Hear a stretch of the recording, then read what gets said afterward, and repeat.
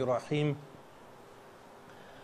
الحمد لله حمد الشاكرين والصلاة والسلام على سيد المرسلين سيدنا محمد وعلى آله وصحبه أجمعين اللهم صل وسلم وبارك على سيدنا محمد طب القلوب ودوائها ونور الأبصار وضيائها وعافية الأبدان وشفائها وصلى الله وسلم وبارك على سيدنا محمد كلما ذكرك الذاكرون وغفل عن ذكرك الغافلون.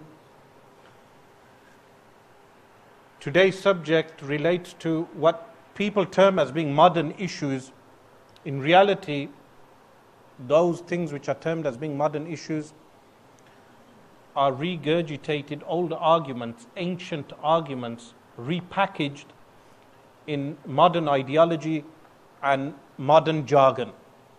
Because all the Anbiya alayhimus salatu was salam, the previous prophets alayhimus salam, tackled and defeated all the old and ancient deviances that crept in amongst humanity. From the time of Sayyidina Nuh alayhi salam through the time of Sayyidina Ibrahim, Sayyidina Lut alayhim as-salam, and all the various prophets alayhim as-salam up to the prophet Sayyidina Muhammad sallallahu alayhi wa alihi wasallam, all the various ideologies, man-made ideologies that were countered by the Anbiya alayhim as-salam, who were recipients of al-wahi, divine revelation, are mentioned in Al-Quranul Kareem, to the point that some of the ulama, like the author of a book on At-Tashabbuh, resemblance, one of the ulama of Gaza, was the title Al-Ghazi, a classical alim. He has a book on Tashabbuh, resemblance, a book voluminous, 12 volumes, where he mentions resemblance, the good types of resemblance, like human beings, when we resemble angels, how angels write and read, human beings write and read. Animals do not read and write, but human beings, they have angelic characteristics. So we resemble creatures like angels, but we can also have the ability to resemble despicable types of human beings, or the makhluk, which is the creation, which is disobedient to Allah subhanahu wa ta'ala. The current wave of ideological misguidance that we observe today may have its roots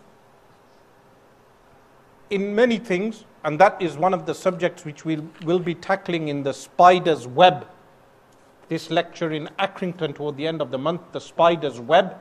What is the spider's web that has been woven across the world? And as Allah subhanahu wa ta'ala mentions in Surah Al-Ankabut, that the spider's web is flimsy. Structurally, the web may look beautiful, and the web can function because the web catches flies for the spider to consume, but nevertheless the structure is flimsy. The ideological structure that envelops the world today is what? A flimsy structure. And the Quran and the Sunnah of the Prophet sallallahu alaihi wasallam has given us the guidance, the blue map, the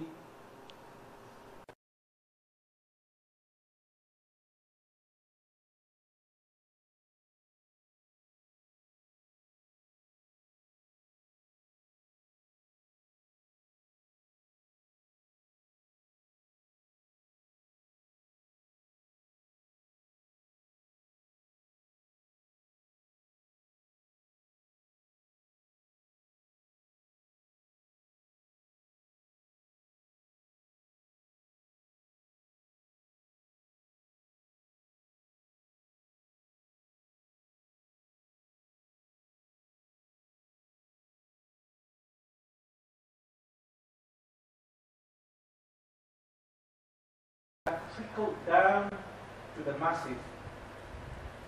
Not everyone may know technical terms relating to those philosophies, but they may espouse and express those philosophies in layman's terms, like the worship of material, having its roots in materialism, which is what believing only in material, tangible existence, not believing in the metaphysical, spiritual realm.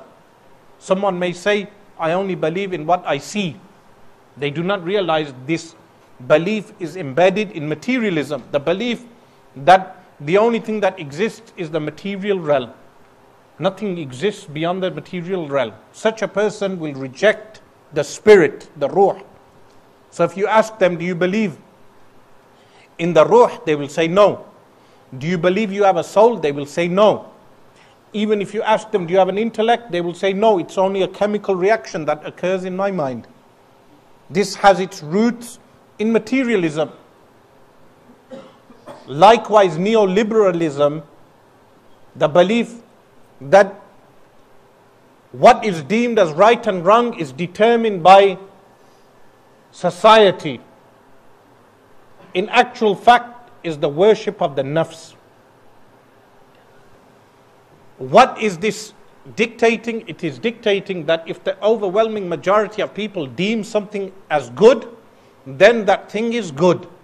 So this would mean, a democratic way of thinking would mean that the majority of people are nihilistic in nature, self-destructive. So when the majority of people decide that something is good, it means it protects the majority at the cost of the minority. And this is what is termed as being democracy today. That when the majority deems something as being good, then it will protect what the interests of that majority. What are the interests? The interests are the nafs, the ego. So if the majority of society deems something as being good at the cost of the minority, you have the results that we have seen in the democratic world from the time of the French Revolution through Napoleon, and then carrying on to Hitler in what they refer to as World War II, which in fact was a European war, and what we observe in the modern world from the destruction of Iraq and Afghanistan all the way up to today, a nihilistic worldview. Which means what? That if the majority, meaning exporting democracy, of course the terms of democracy are determined by a small minority that benefits for what is deemed as being democracy, that is exported across the world, but not only militarily, it is exported what? In terms of ideology. So when they invade Afghanistan, they demand a 50% women's representation in parliament, even though there is no 50% representation of women in the British parliament or any parliament in the West. But they demand that of Afghanistan, that you must have 50% of women's representation. This is the type of ideology that we today are tackling. An adverse ideology, an topsy-turvy world, where a man, if he commits adultery, he is not punished by law. It's not illegal. But if a man carries out polygamy, polygamy is what? A crime by law. An inverted culture, what we refer to as Dajjal's myopic culture, inverted in the sense that a man can marry a man, a woman can marry a woman, people can have all sorts of unnatural relationships, yet if a man were to exercise his God-given right of what? Marrying twice, it's illegal by law. This is what we refer to as what? The myopic, Dajjalic culture that we observe today. So, humanistic philosophy entails the worship of the human. Whatever the majority of humans deem as being good, it is good. And it is a moral relativism. What does that mean? That nothing remains fixated. Everything is relative and subject to change. If the majority of society think or believe that you can eat other human beings, which they do anyhow through other means, that is what capitalism is. Capitalism is the unbridled growth of wealth, unbridled, without any moral restraints, that only a minority of people benefit from. So today, capitalism has a monopoly on trade, that only, for instance, Sainsbury's, Tesco, Asda and a few stores, they will control the entire trade.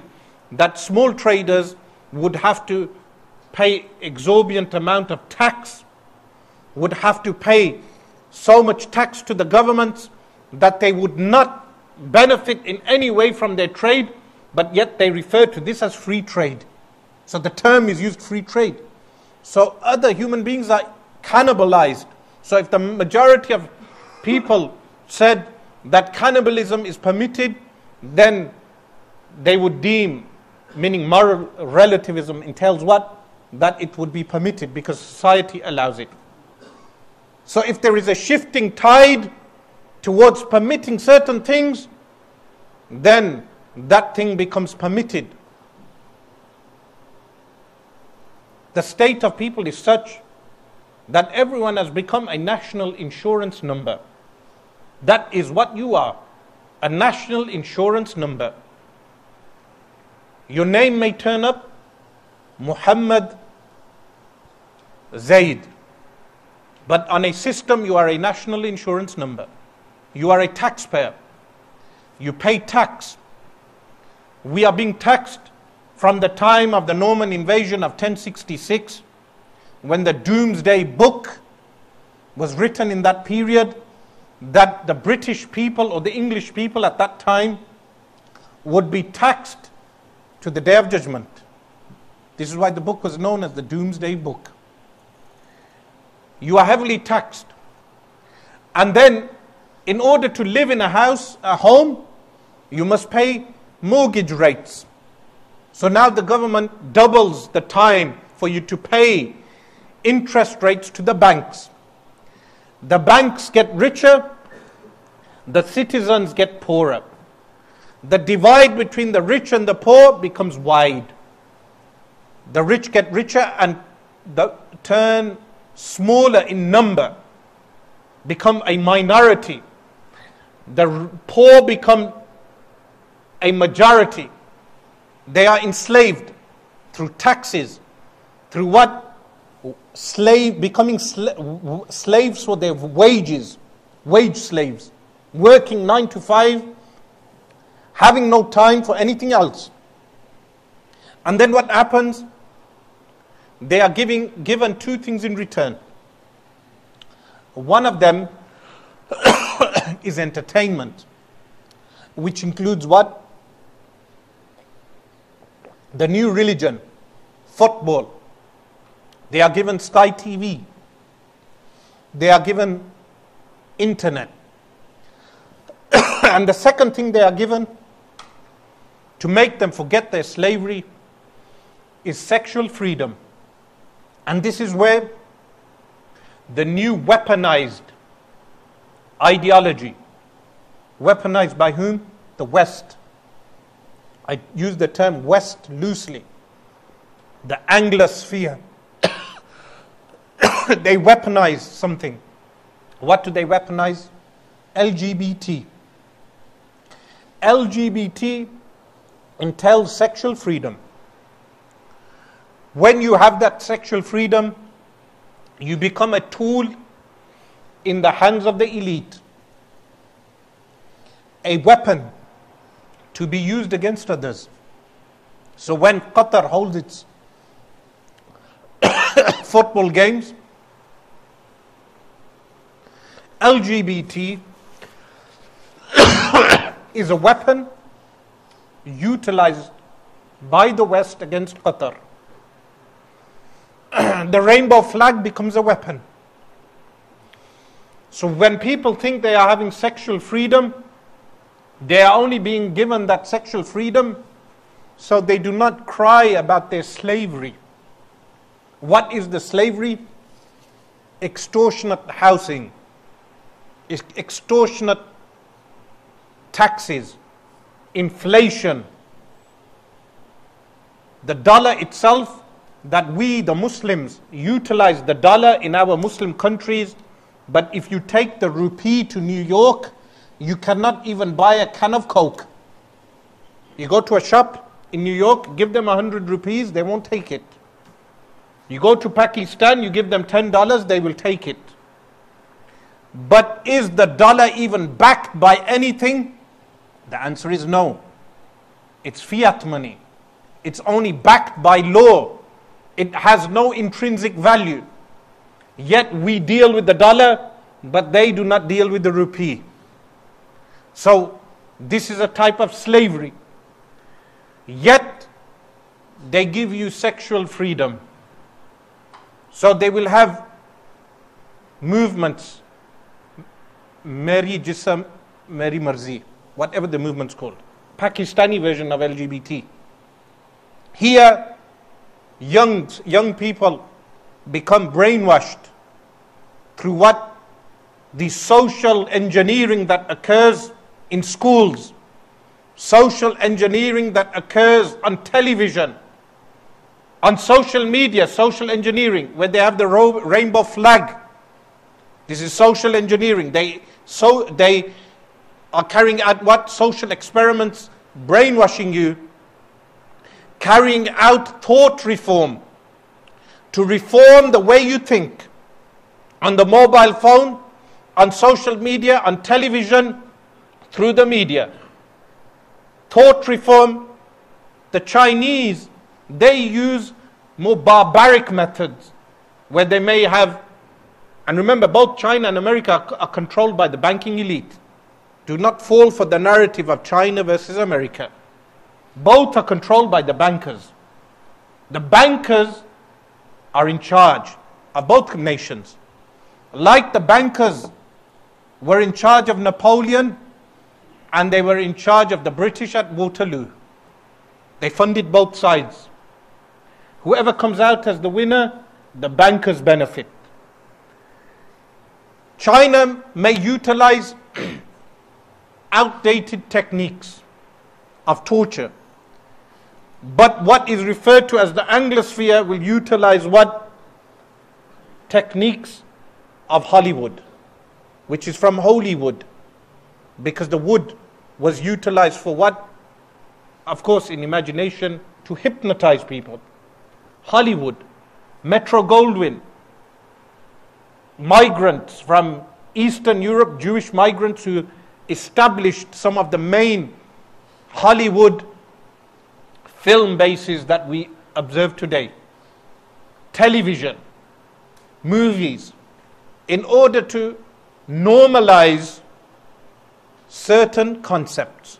And this is another thing, the utilization of the word normalize, because now they use the word normalize with Israel, that UAE will normalize its relationship with Israel, as if to say, to acquiesce to the invaders, the Jewish European invaders of Palestine, to acquiesce to them is to be normal, and to resist them is to be abnormal.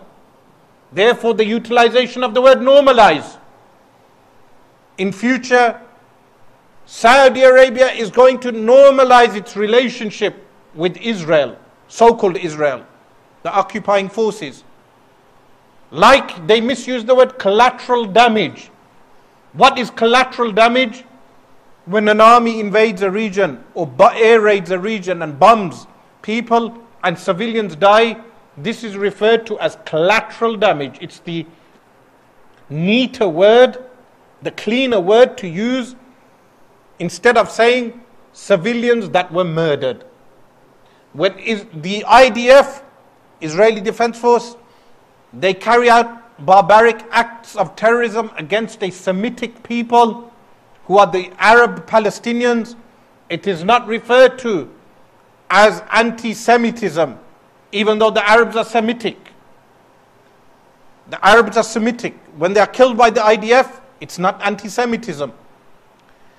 When they are murdered, they may say IDF killed Palestinian children. They will not say murdered. The IDF murdered Palestinian children. Very selective in their wording. This is the social engineering, the brainwashing that you come across every day on your social media, on your television, on your newspapers. Similarly, when the term normalization is utilized for normalizing LGBT, LGBT has now become a weapon to use against governments, but to say LGBT community as if to equate, like when we say the Muslim community, the Christian community, the Jewish community, the Hindu community, the Sikh community, according to religion. The word religion is from religio, which means to unite people. This is the meaning of the word religion in English, to unite people. We use the word deen, the deen of Allah. Similarly, you have racial and ethnic communities. Even though in Islam transcends ethnicity. So this is why sometimes in Islam, the Khalifa will not ask your ethnicity. He will not ask your ethnicity. In fact, the majority of people would not even know their ethnicity because their DNA is lost. It's not important. But then you have this LGBT community, the word community utilized. It's like having an alcoholics community, a gamblers community. So the word community is not a word we would accept according to our right to so-called freedom of speech. Of course, freedom of speech is another weaponized statement. Freedom of speech for certain people, freedom of speech for certain subjects, but not freedom of speech for Muslims. So when you have this term, community, what does community entail? According to Islam, the homosexual act is forbidden. It's like drinking alcohol. It's like gambling. It's not permitted. But to make a community out of this, for us, it should be like what? The alcoholic community. Soon you may have one. Or the gamblers community. So all the gamblers, they have a community. So young people should not be brainwashed into thinking that LGBT is a community in the sense that we have racial communities or religious communities. Otherwise, we should accept alcoholics community, gamblers community. So this type of social engineering that we observe every day has its roots in all these various philosophies. Humanism, which is the worship of humankind. Neo philosophies, meaning new age or updated philosophies of moral relativism, that morality is relative to time and place. Morality changes with time and place. Islam does not accept this. There is morality from the final revelation, which is the revelation of Sayyiduna Muhammad sallallahu alaihi wasallam, sent to Sayyiduna Muhammad sallallahu alaihi wasallam, that there are certain codes of morality that will never change with time and place. And this is something that Muslims, when they go to the workplace, they should realize that the non-Muslims, the kafir, what is a kafir? A kafir is someone who covers the truth. When the kafir attempts to make you an alcoholic or commit zina, adultery and fornication, or to become a homosexual, it is because in the eyes of the kafir, it's a challenge for him to make you his plaything. It's not because he cares for you. So similarly, when the kafir attempts to ideologically brainwash Muslims into thinking that certain things are normalized or certain things are acceptable within Islam, it is no different to the Chinese brainwashing that we hear regarding the Uyghur Muslims. The only difference is the approach. The approach is different. With the Uyghurs, they place them in camps. They brainwash them. Here, they make you a tax-paying citizen. They tax you till there's nothing left. In fact, most of us will never reach a certain threshold of living. And similarly, you pay interest or usury to the banks for the rest of your life. You take out a mortgage, you pay. To make you forget this, they give you fantasy TV and football. And then, like the Roman Colosseums in the old days, people sit in a stadium, except in the old days, the lions would eat the gladiator. And in this day and age, we watch people kick around a leather football. That's the only difference. Yes, so what are the challenges that we are facing? These are the challenges. How do we counter them? Strengthening of Iman. The first act is what? Strengthening our Iman. Iman in what? In Allah subhanahu wa ta'ala, and our love for Allah subhanahu wa ta'ala and Rasulullah sallallahu alayhi wasallam. If someone increased their love for Rasulullah sallallahu alayhi wasallam, when a non-Muslim brings an objection regarding Sayyiduna Rasulullah sallallahu alayhi wasallam, their iman would not shake, because they love Rasulullah sallallahu alayhi wasallam more than anything. لا يؤمن أحدكم حتى أكون أحب إليه من والده وولده والناس أجمعين. None of you is a believer until I, meaning Rasulullah sallallahu alayhi wasallam, become more beloved than his children, his parents, and all of humanity. So if you love Rasulullah sallallahu alayhi wasallam more than the kafir system, than the Dajjal system, than the Dajjalic system, then your iman should never shake. You must be confident in your iman. When you enter the workplace, you must be a confident Muslim because you have strength of iman. This is the first step. Increasing iman. How do we increase in iman? Increasing our love for Allah subhanahu wa ta'ala and for Rasulullah sallallahu alayhi wa alihi wa sallam. Secondly, by increasing our knowledge of the Quran and the Sunnah. Increasing our knowledge of what the Quran states and the Sunnah of the Messenger of Allah sallallahu alayhi wa sallam. So when the deviant kafir, the kafir who wants to deviate Muslims from the right path, he brings up objections against the Quran, against the Sunnah, do not be ignorant that you cannot even respond to him. Even with your mind.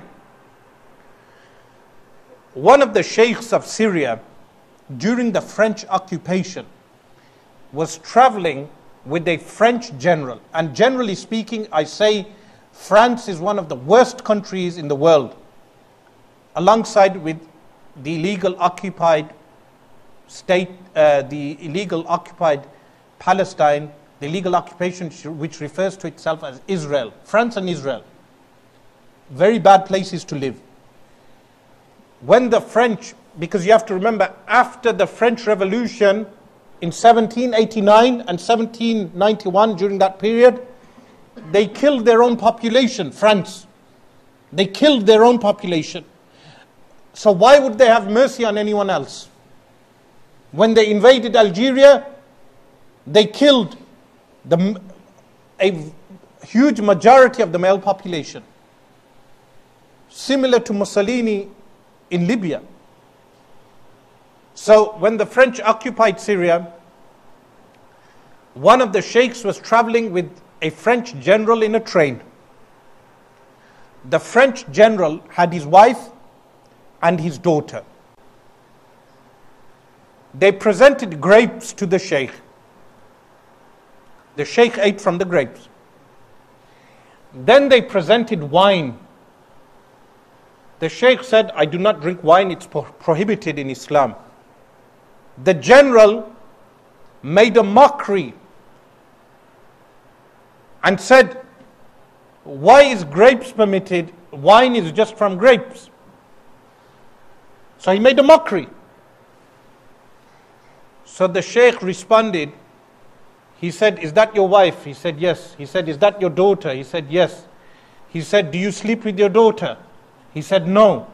He said, why not? She is from her. Of course, this was what? Al-Jawab al-Muskit, the silencing answer. Confidence in your iman and knowing how to respond. Do not allow anyone to make a mockery of the religion except that you give an intellectual reply. When people cannot reply from the intellect, they respond with violence.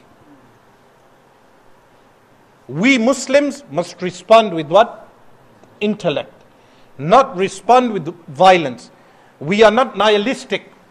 So those people who crashed the airplanes into the two badly constructed towers, which are known as the Twin Trade Towers, badly constructed, they were nihilistic in nature. They were nihilistic. Of course, the same nation had thrown nuclear bombs on Hiroshima and Nagasaki. So the nation itself is nihilistic. The USA is nihilistic in its foreign policy. It is the only nation ever to have dropped nuclear weapons on another nation, on Hiroshima and Nagasaki. And then people, Saudi citizens, allies of America, the Saudi royal family, which is allies of America, nihilistic thinking that drove planes into the Twin Towers. Those people, they were nihilistic in nature.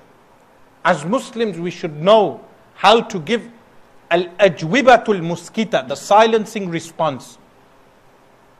If people cannot respond intellectually, they resort to violence. So when you see non-Muslims making caricatures, cartoons, instead of responding violently, not that I'm pacifying anyone. Unlike some scholars for dollars, they pacify Muslims. No. I'm saying let's give a response which is more effective. What is more beloved to France than anything else? Its flag and its constitution and its so-called republic and its so-called French Revolution. Then the Muslims should make a response by making caricatures of the French flag. The Muslims should make a response by making caricatures of what? The French Revolution. The French Revolution was a violent revolution. This should be the most cerebral response from the Muslims. Similarly, and I say this without apology, today people are condemning America's involvement in Pakistani politics. But if yesterday the former Prime Minister had responded to France, today he would be still in power. He responded weakly to France and he was ousted by America. If he stood strong against France, today he would have stood strong against America. So the response of the Muslim world should be more cerebral, more effective. And similarly, young people like ourselves should not be brainwashed by the new tides of fashions that come about every few decades. Every few decades, there is a new tide of a fashion. That tide washes away many young people into misguidance. Stay firm on the teachings of the Quran and the Sunnah of the Messenger of Allah sallallahu alaihi wasallam, and have the cerebral intellectual response to any problem that we may face. I ask Allah subhanahu wa ta'ala to strengthen our iman in these times of tribulation, and I ask Allah subhanahu wa ta'ala that He makes us ambassadors of the religion of Islam, the religion of Sayyidina Rasulullah sallallahu alayhi wa alihi wa sallam. أقول قولي هذا واستغفر الله لي ولكم وأتوب إليه. Inshallah, we will open up for questions and answers up until Maghrib time, inshallah. So what time is Maghrib? 9:36. So inshallah, we will open up for questions and answers. So if the hosts can come to the front, the invisible hand, please come to the front.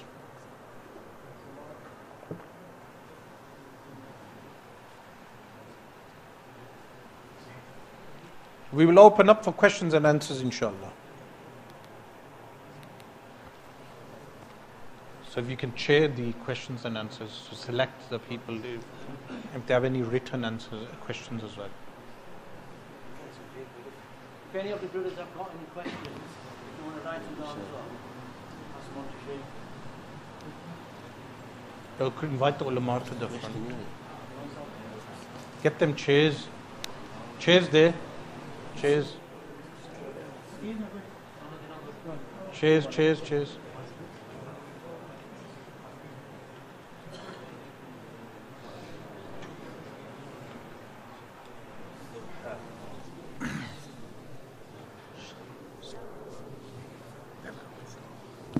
There you go.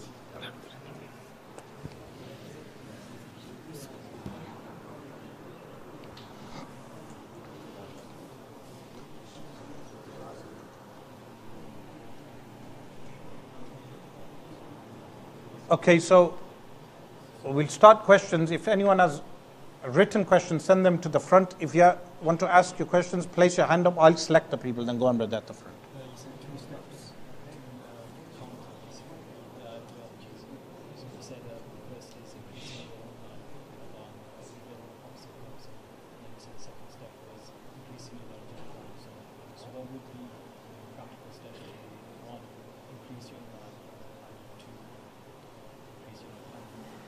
The question is, what I mentioned regarding practical steps was an increase of love for Allah and His Messenger sallallahu alaihi wasallam, increase of iman. How do we go about doing this? The answer is, I'll give you two short answers. One is remembering the favors of Allah and His Messenger sallallahu alaihi wasallam. When you remember the favors of Allah upon you, like what? The fact that today you had fresh water to bathe yourself. Imagine you had no water for 3 days. The fact that we have drinking water is a favor of Allah subhanahu wa ta'ala. The fact that we have vision. Imagine you awoke one day and you had no vision, waliyadhu billah, or no immune system. That is what? Observing ni'amullah, the favors of Allah subhanahu wa ta'ala. So increasing in what? Remembering the favors of Allah and His Rasul sallallahu alaihi wasallam. What are the favors of Rasulullah sallallahu alaihi wasallam upon us? The revelation of the Quran, the teachings of the Sunnah, and so many other things. Secondly, by increasing dhikrullah and salawat and salam upon Rasulullah sallallahu alaihi wasallam. When we take these two practical steps, what will happen? Our iman will increase. One person said to me, when I was in Syria, when I came back, he said to me, some of you students who go to Syria come back radicalized. And I said, why do you deem us as being radicalized? He said, there was nothing actual well, the term radical is interpretive. But I said, when we go to Bilad al-Sham, we were accompanying people who would always be engrossed in what? Dhikrullah. What is the natural result when you are always engrossed in dhikrullah and salawat and salam upon Rasulullah sallallahu alaihi wasallam? Strengthening of iman. So you are misinterpreting strengthening of iman as being radicalized. Dhikrullah and salawat and salam upon Rasulullah sallallahu alaihi wasallam, like reciting Quran, because when we went there, the ulama, they would encourage recitation of the Quran, dhikrullah, different forms of dhikrullah, salawat and salam upon Rasulullah sallallahu alaihi wasallam. This should increase your iman. Staying in good company, avoiding haram, all of these things would what? Increase iman. The second question was relating to how do we increase knowledge? You know, the longest verse of the Quran is in which chapter? In Surah Al-Baqarah. Regarding what? Trade. Ya ayyuhalladhina amanu idha tadayantum bidaynin ila ajalin musamma, to the end of the verse. Longest verse of the Quran. What does the end of the verse say? Wattaqullah wa yu'allimukumullah. Be God wary, be wary of Allah, and Allah will teach you. Yes? Regarding Sayyidina Khidr alayhi salam, Allah subhanahu wa ta'ala says, وَعَلَّمْنَاهُ مِن لَدُنَّ عِلْمًا. We taught him from our divine presence knowledge. Allah taught him. So this means the more taqwa you have, the more knowledge you should have. Your knowledge should increase. What is taqwa?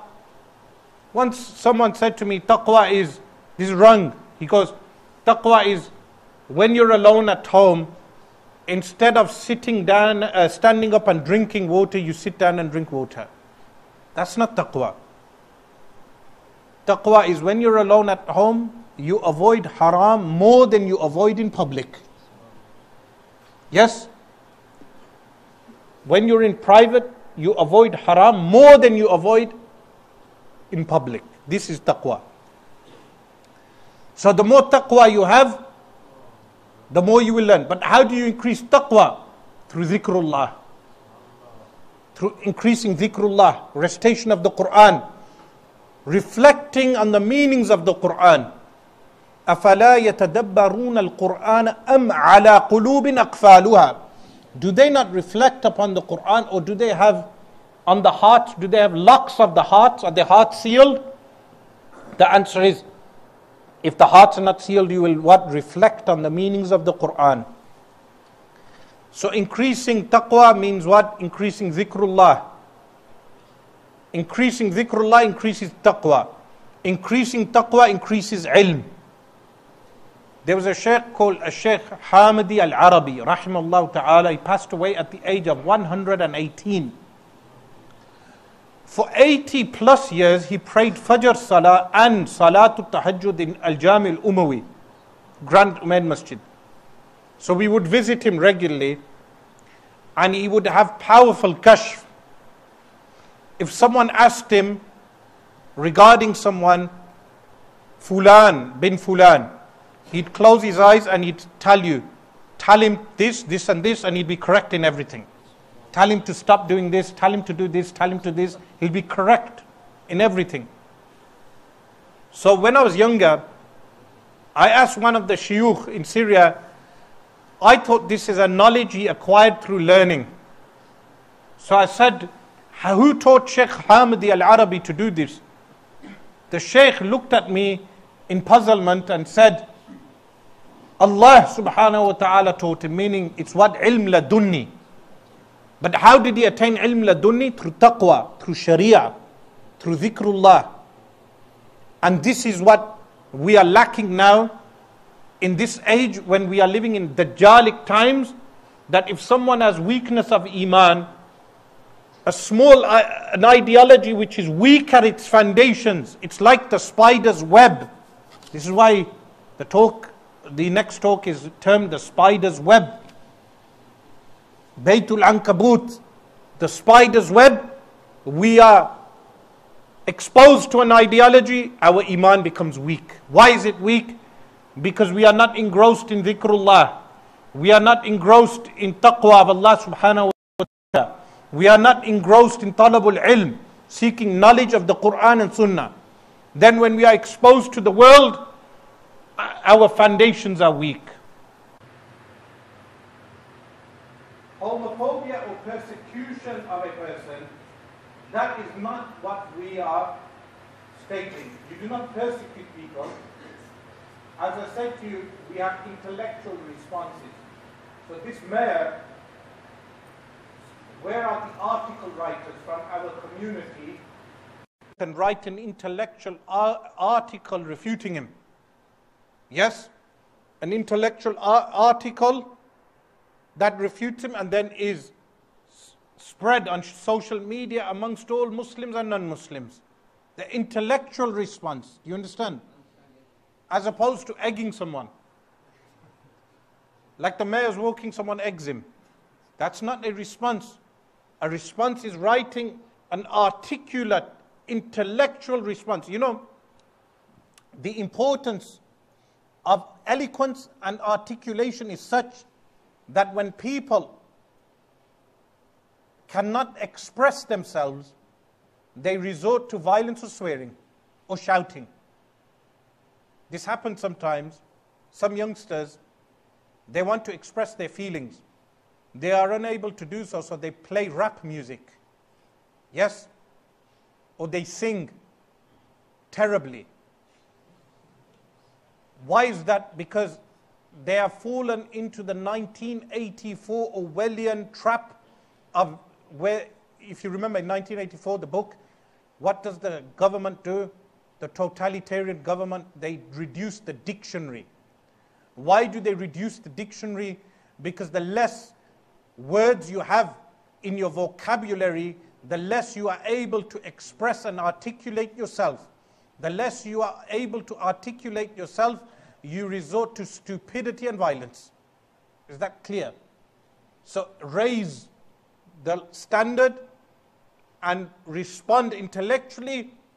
Where is the intellectual who can write a response to this Lord Mayor? The Lord Mayor is probably unable to even read the article that will be written. Demonstrate his stupidity. Demonstrate the fact that he is an imbecile. Any additional questions, inshallah?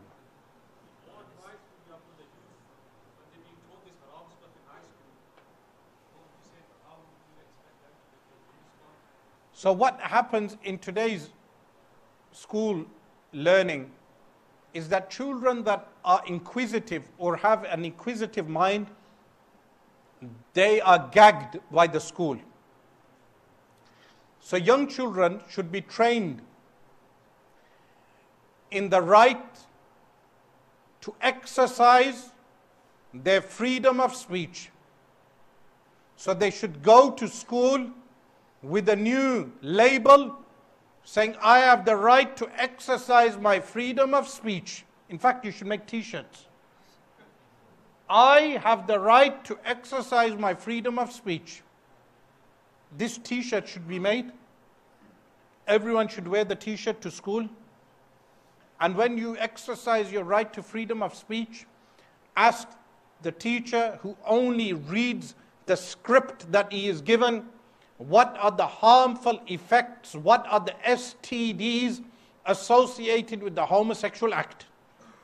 Please inform us and educate us regarding the STDs and the harms. Some of the harms which I will not express in the masjid hall because they are so gross in their detail that I am too bashful to express in the masjid. So the young person should wear, I have the right to freedom of speech and to self-expression. And what is the freedom of speech and self-expression? The right to question what are the STDs associated. Educate us regarding STDs. Because with the heterosexual act, they teach you the STDs associated with the heterosexual sex. But please inform us of the harmful effects of the homosexual act. What are the STDs? This is one way of countering this. So as I said, cerebral responses to the system. How do we take on the power systems? We talk to power and we exercise our freedom of speech. Is that clear?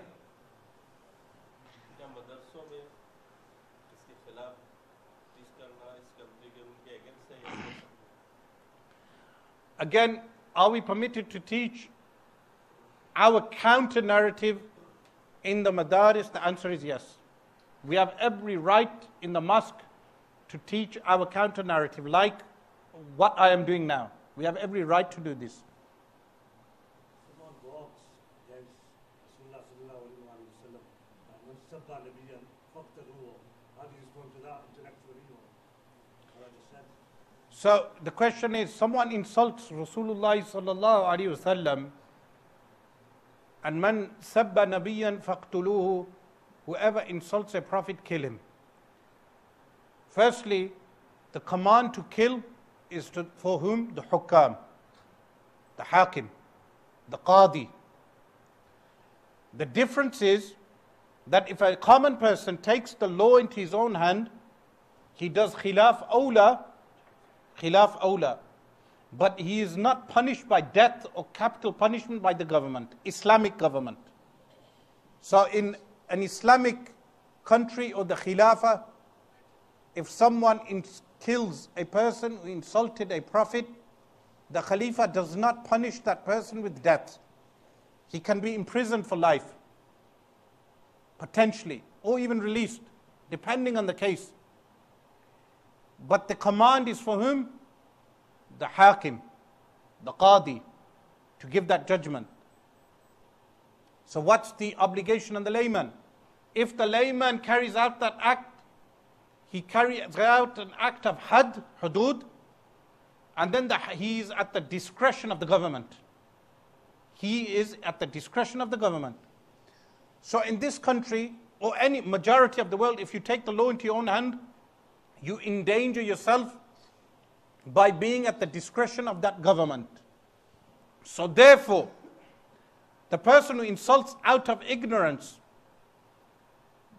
we respond to him the way Sayyiduna Salman al-Farsi radiyallahu an responded. When the mushrik of Quraysh said to Sayyiduna Salman radiyallahu an, with the intention to insult, he said, your prophet even teaches you how to relieve yourself. With the intention to insult. Sayyiduna Salman al-Farsi radiyallahu an turned the tables. He said, yes, he does. He teaches us to wipe 3 times and to wash ourselves. Teaching the mushrik the wisdom of istinja and turning the argument against him.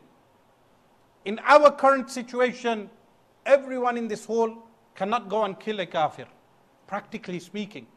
Therefore, they need to learn how to respond cerebrally and intellectually and effectively. And also what?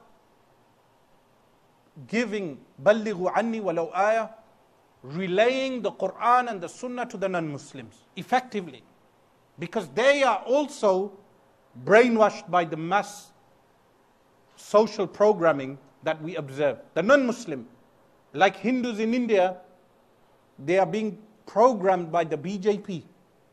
BJP has programmed so many Hindus.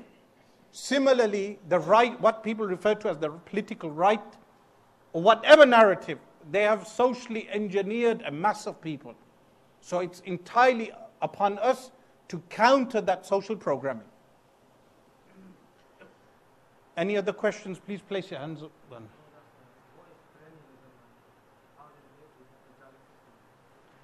So the question is regarding perennialism. The perennial philosophy is perennial. Linguistically, I think it means universal. It entails, the philosophy entails that all religions lead to guidance. Why is this faulty internally? Because it leads to multiple contradictions. How can we say Paul's Christianity, because remember, Christianity is the invention of Paul. How can we say Paul's Christianity, which is man worship, which entails drinking the blood of Christ and eating his flesh, which is the Eucharist, in early Christology, when they would eat that small piece of bread, in Catholicism, they deemed it literally to turn into the flesh of Christ. So it's cannibalism. And then drinking the blood of Christ, the wine represents blood. This is cannibalism. How can man worship and cannibalism be truthful and lead to salvation? Similarly, God needing an ultimate sacrifice, that he sacrifices his own divine attribute, which they refer to as his son. How can this belief be compatibilized with Tawheed of Allah subhanahu wa ta'ala? Similarly with Judaism, today what is referred to as Judaism is the invention of the tribe of Judah in the 7th century BC. One tribe from the 12 tribes, one tribe. They tampered the teaching of Musa alayhi salam, and then hundreds of years later, in the 7th century, in the Christian era, 7th century, a Turkic tribe known as the Ashkenazi Jews resided in Central Asia, or the region between the Middle East or the Near East and Russia.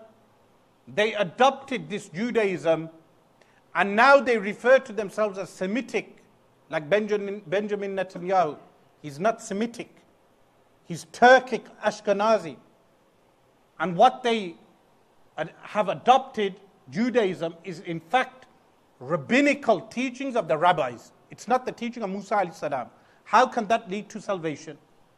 Similarly, Hinduism, a term given by the British to an amalgamation of pagan sects that were across the diaspora, across India, various pagan sects that worshipped the seasons and nature. This was termed as being Hinduism. How can this lead to ultimate guidance? Similarly, Sikhism, which is what? A political attempt to compatibilize between Islam and Hinduism, a failed attempt by a false prophet. Similarly, Buddhism, which is the worship of material, a materialistic philosophy. All of these are false teachings. The only religion which has been preserved is the Quran and the Sunnah, which is Al-Islam, which is submission to Allah subhanahu wa ta'ala. So as I said, feminism is the worship of the female, humanism is the worship of the human being, and relativism is the worship of what? Of the human ego. Capitalism is the worship of profiteering, unbridled profiteering. Islam is the submission to Allah subhanahu wa ta'ala. And perennial philosophy is a man-made philosophy which is false, which some people attempt to push amongst Muslims and attempt to make mainstream amongst Muslims. So that is, in short, the refutation of what? The perennial philosophy.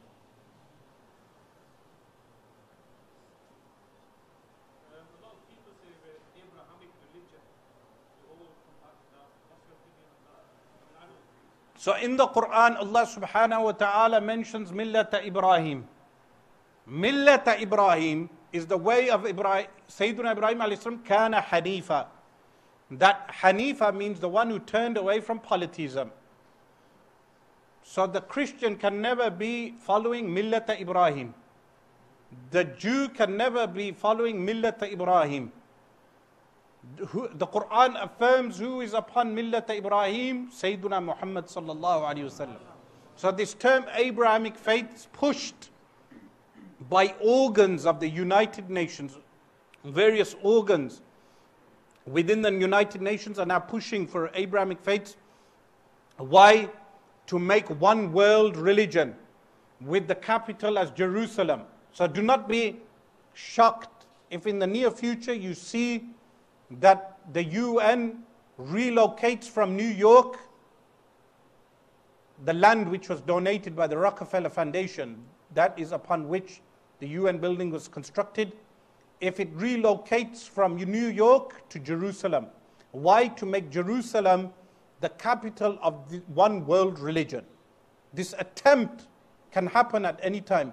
And there are people like bin Bayya who push for so-called normalization with Israel or the illegal occupation, and at the same time, his second fiddle, bin Bayya's second fiddle, pushes for a perennial world religion.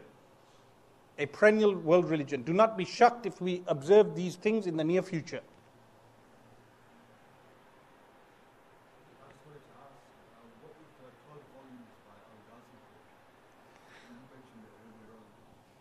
التنبه في حسن التشبه, and the book is written, the author, he was from Gaza al-Ghazi. The book is published by Darun Nawadir.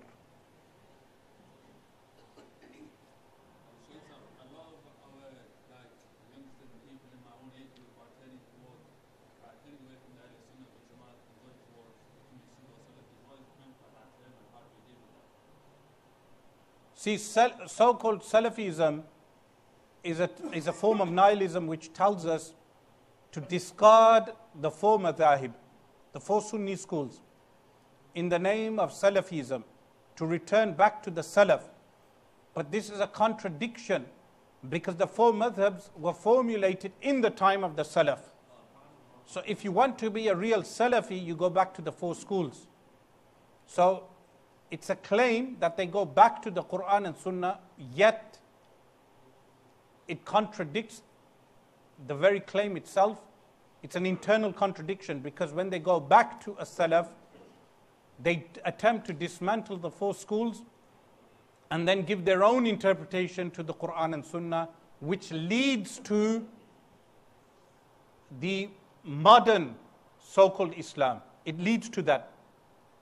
So the likes of Muhammad Abdu, Afghani, Rashid Rida, all these misguided individuals, they coined the term Salafism because it was a rejection of the four madhabs and going back to what? Reinterpreting the Quran and Sunnah. So they may start as hardline Salafis, they end up being what we refer to as reformists. They attempt to reform the entire religion. So Salafism is an internal contradiction. Now, how do we take those youngsters away from pseudo-Salafism? By us Sunnis adopting the teachings of the Quran and Sunnah in terms of quotation. We should be utilizing the books of Hadith. So Sayyid Muhammad bin Alawi al-Maliki rahimahullah ta'ala attempted to make a movement in Makkah al-Mukarramah where Sunnis are quoting the ahadith. And when they would quote the ahadith of ahkam, they would say, this hadith, like for instance, the hadith, إِذَا بَلَغَ الْمَاءُ قُلَّتَيْنِ لَمْ يَحْمِلِ الْخَبَثِ.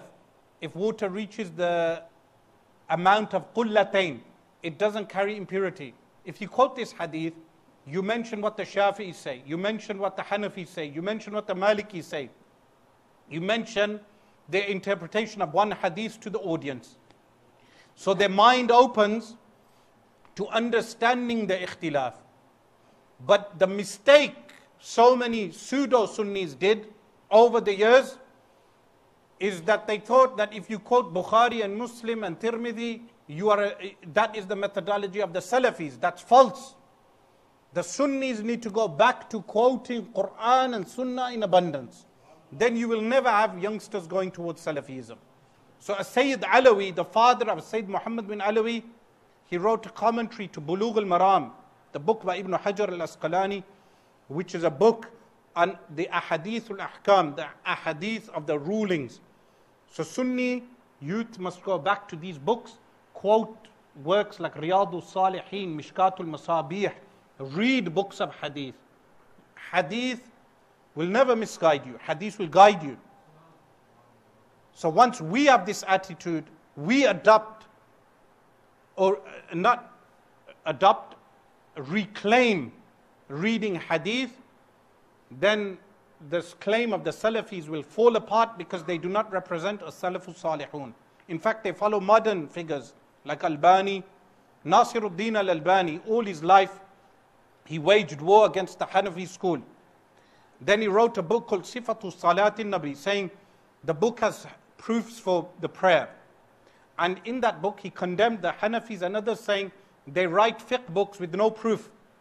Then later on, he himself wrote a summarized version of his own book in which he took out the proofs.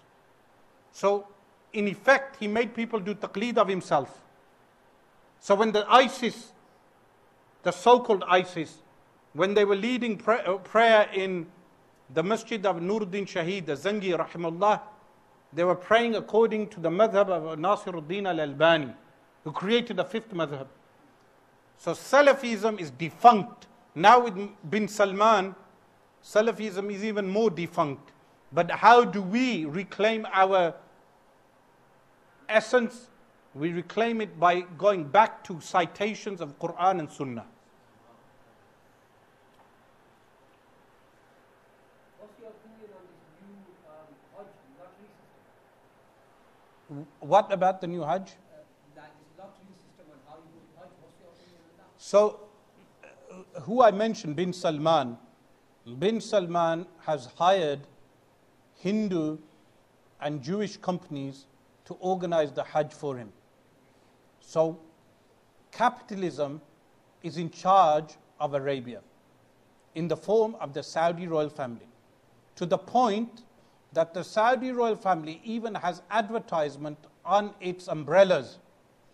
So they may have a company, DHL, advertising on the umbrellas. So now you have corporations sponsoring the Hajj. They did this before when they had corporations like Hilton Hotel in Al-Madinah Al-Munawwarah. So it's a capitalist what? Economy, and a capitalist hold of the Haramain, currently what we observe. So when will it change? When the Muslims overthrow this system. The Muslims need to overthrow the system, the current occupation, the capitalist occupation of the Haramain. This is what we are observing. So it's a fitna, a tribulation. But it is not lawful. I just said that in that term. Apparently, but it's not, because they not take out your money and you don't know that. That's why.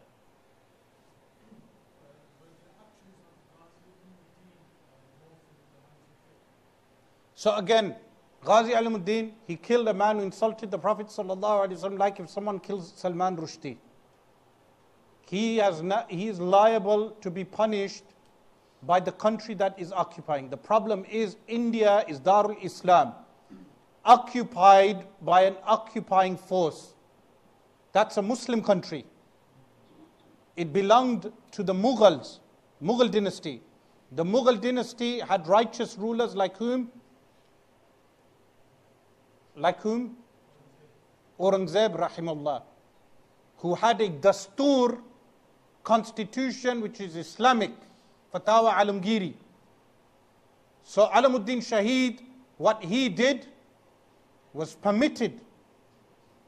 But if someone does this in a place which is governed by someone else, they place themselves under the law of that land. So indallah, he may be shaheed, indallah. But in terms of fiqh, he should not take the law into his own hand. It's khilaf awla. But if he does, then he endangers himself to the governments.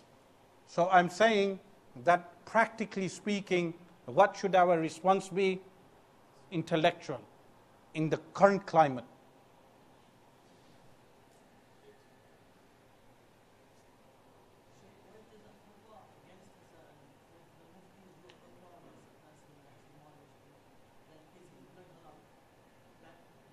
again, as I mentioned, there is a distinction between a mufti and a qadi. And a qadi's fatwa, a qadi doesn't give a fatwa. A qadi carries out the law. So you need a khalifa and an Islamic caliphate, which is a fard kifaya, to re-establish upon the Muslims. It's a fard kifaya on the Muslims today to re-establish a khilafah. How can they do that? Even if they make a trading bloc between Morocco and Indonesia and Malaysia, a trading Muslim bloc that only deals with the silver dirham. Why silver? Because silver is cheaper. Imagine if the Muslims today had the willingness and the fortitude to establish a trading bloc between Morocco and Indonesia and Malaysia, where Muslim traders could freely pass through the borders without visa, trading only in silver, how much the Muslim world would be strengthened. In that context, if they establish one Amir, who is a Khalifa, and he has Qudat, Qadis, who carry out the punishment. They don't just write fatwas. Today, the part of the fitna is that everyone becomes a mufti. But in reality, they are muft. Yes, a qadi is under a khalifa and then he carries out the punishment also. So many of these things that we witness today are a fitna because we have the absence of a khalifa. We don't have someone like a Sultan Abdul Hamid Thani rahimahullah, who carried out the effectuation of certain verdicts.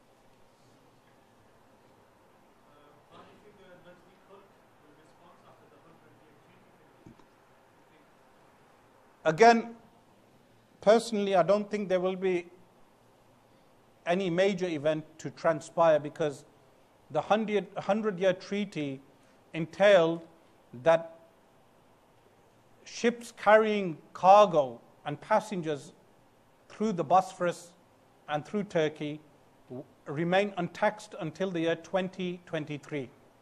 So once that treaty is finished, will Turkey ratify the treaty or will they become independent in terms of taxing passengers and making profit from that? But from what I hear, the treaty also has the freedom of Turkey to re-establish the caliphate. If that is the case, it entails how weak Turkey is. Remember, Ataturk, and some people in Pakistan, they praise Ataturk ignorantly. No one mentions the fact that Ataturk initially utilized Islam to utilize the Muslim masses to fight the Europeans. Later on, he turned against the Muslims. And then he killed hundreds and thousands of Muslims within Turkey. What did he leave Turkey with? Is it Salah time? Yes. So your question remains unanswered. Inshallah, we will tackle that some other time.